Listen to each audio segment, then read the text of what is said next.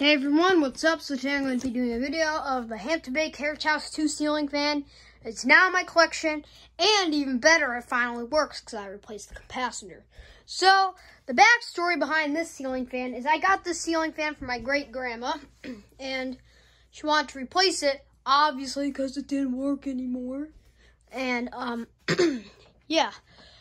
But anyways, this thing had a blown capacitor. It hasn't been around for 6 years, and it's finally starting up now. And really happy to see this fan run again. I miss seeing it not run, but just very happy it runs again. So, yeah. These are very big childhood fans for me because she has 2 of them in her house, plus the Hunter Passport one, which is upstairs. So yeah, I lost the original pull chain, so I put these on. And I think they look better than the cheap plastic Hampton Bay poles. So, yeah, here it is. This fan is still being manufactured today, but you have to go on the Home Depot website and buy it there. You can't buy it in store. But, unfortunately, they discontinued the few models because there's the white and brass ones, the oil rub bronze ones, and the brushed nickel ones, and the all brass ones. They do not manufacture the white and brass ones and the oil rub bronze ones anymore. Those are discontinued. For example, this one. So yeah, here's all the lights. And I figured I'd install this in my grandparents' laundry room since it has good lighting. And there's the Hampton Bay logo. But I'm thinking someone replaced the chain, probably my grandpa, because it probably broke. Because as you can see, that pull chain is bronze, and this one is gold, as you can tell. So yeah, all right, let's do low.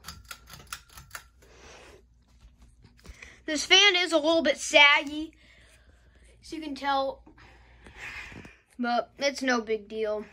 This thing has been sitting for the longest time, just rotting away on the ceiling because no one used it since it didn't work. And as you can see on the screen right now, here's a picture of the capacitor. It was just bulging. It was like swelled. It was swelled up, and then there's a piece of the capacitor inside the capacitor where all like the mechanics and stuff are. That was blown up. And as you can see, a piece of it was sticking out, which was not good at all. So, yeah. But it's no big deal. I fixed it. All right, medium now.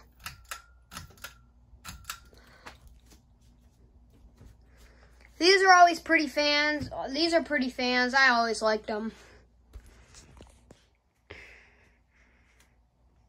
And even though they might just be a cheap Hampton Bay, I really like them. I like the Carriage House 2s and stuff. And you may say this fan's cheap. It's far from cheap. That's all I gotta say. Because this Carriage House, this is actually like one of the earlier ones, and this one is from 2004. This is the better quality ones. People say they buzz and they scrape their motor housings. Not this one. This one's actually pretty good. This one runs amazing. And as you can tell, oh, it wobbles, oh no, it's a defect, that's why they're bad. Nope. The box in the ceiling outlet box was not installed that well in this house, so that's why it wobbles. Every ceiling fan I put up here wobbled, but when I tested them on the test box in my room, over there, as you know, my bedroom, yeah, it didn't wobble, so yeah.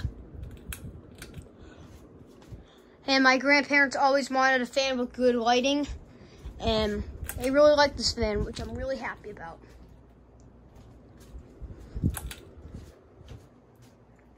Alright, and off.